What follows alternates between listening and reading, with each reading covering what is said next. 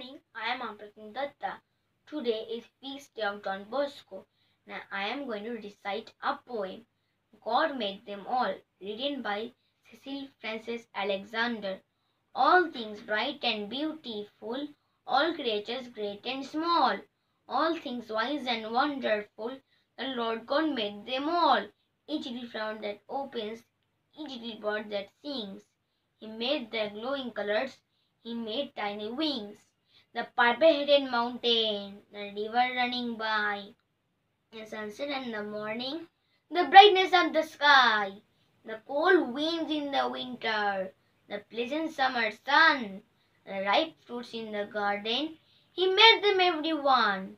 He gave us eyes to see them and lips that we might tell how great is God Almighty, who hath made all things well.